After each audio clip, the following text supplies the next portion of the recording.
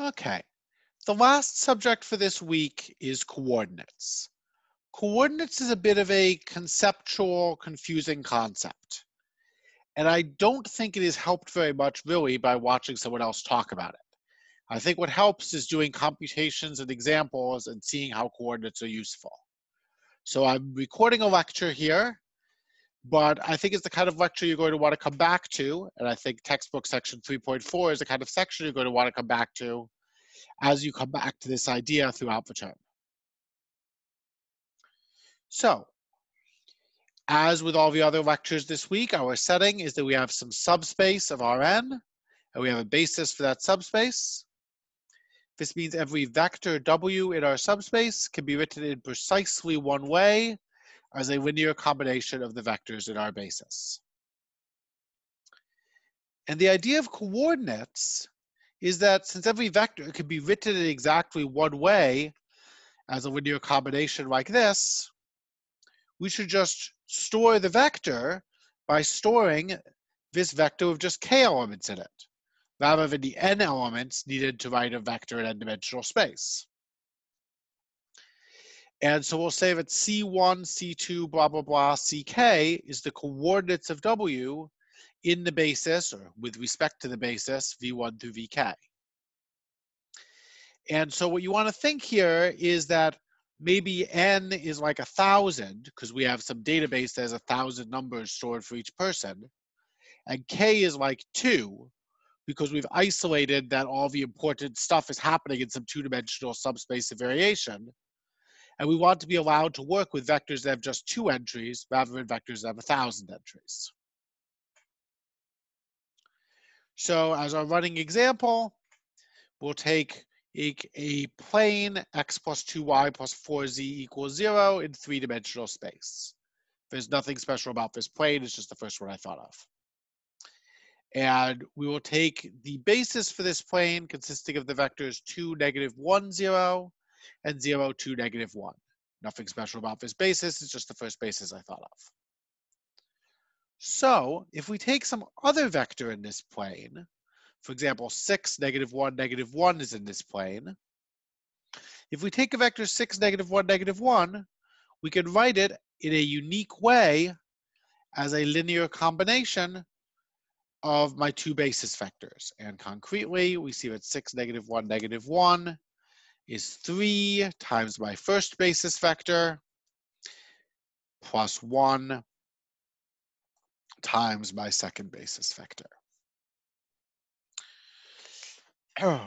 And so when we write the vector 6, -1, -1 in the coordinates coming from this basis, we just write it as 3, 1. Oops.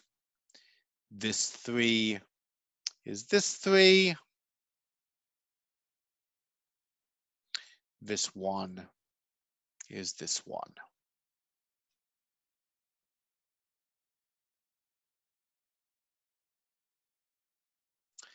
And so the idea is that we have taken this vector, which used to have 3 entries, and by writing it in and by using a basis for my subspace, I've expressed it with just 2 entries.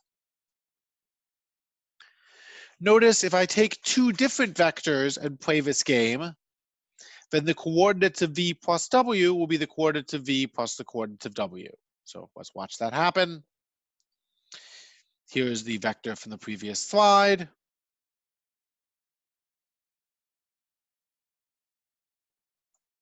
Six, -1, -1 is 3 times 2, -1, 0 plus 1 times 0, 2, -1. And here is some other vector.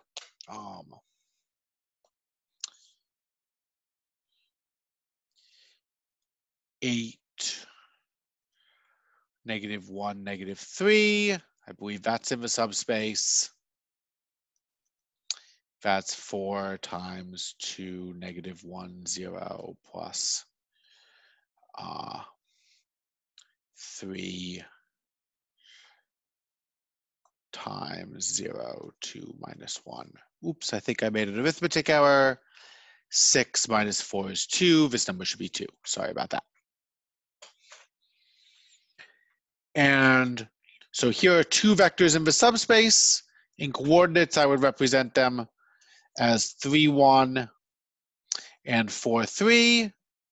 If I add them together, then I get 14, 1 minus 4.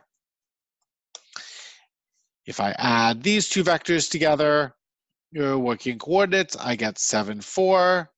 And sure enough, 7, 14, negative 1, 4 does indeed equal 7, 2, negative 1, 0 plus 4 times 0, 2, negative 1. So the sum written in coordinates is the sum of the coordinates. And similarly, if I were to rescale by some scalar k, the coordinates of the rescaled vector would be the rescalings of the coordinates. So we can do all of our standard vector computations in the standard ways, working in coordinates. Now, besides vectors, the other thing we have in this course are matrices. So suppose we have that A is some matrix, concretely think of it as a linear map. It's an n by n matrix, so it takes Rn to itself. And suppose it takes the subspace V to itself. So I feed it input from V, and I get output that's back in V again. So then I can take my matrix, my linear map A, and give as input to it each of my basis vectors. And I can expand my output as a linear combination again of those basis vectors in some unique way. And this will give me a K by K matrix C. And this K by K matrix we say is the matrix of A in the basis V1 through Vk. So let's see an example. Here is a linear map, x, y, z goes to 8x, goes to 8z, x, y. You can check that this map takes the plane x plus 2y plus 4z to itself. Let's see what this map does to each of our basis vectors. The basis vector 2, negative 1, 0, it turns into 0, 2, negative 1. This 0 up at the top is 8 times 0. And the other basis vector 0, 2, negative 1, it turns into negative 8, 0, 2. That negative 8 is 8 times negative 1, which we can re-express in our basis as negative 4 times the first basis vector minus 2 times the second basis vector. So our linear transformation written in this basis, the first column is going to be 0, 1, because that corresponds to what's happening over here, that my first basis vector became the second basis vector. My second column is going to be negative 4, negative 2. That corresponds to the negative 4 and the negative 2 here. My second basis vector became negative 4, my first basis vector, minus 2 times my second basis vector. Okay, that's the list. And the thing to notice is that, yeah, just like when we're writing vectors and coordinates, matrices and coordinates work the same way. If I have two linear maps, A and B, that both take V to themselves, then I can either multiply the matrices and take coordinates, or I can take coordinates of each of them and multiply those two matrices. And similarly, if I want to combine a matrix and a vector or anything like that. I am going to stop here and hope you all have a good night. And I hope you have some wonderful linear algebra to enjoy. Good night.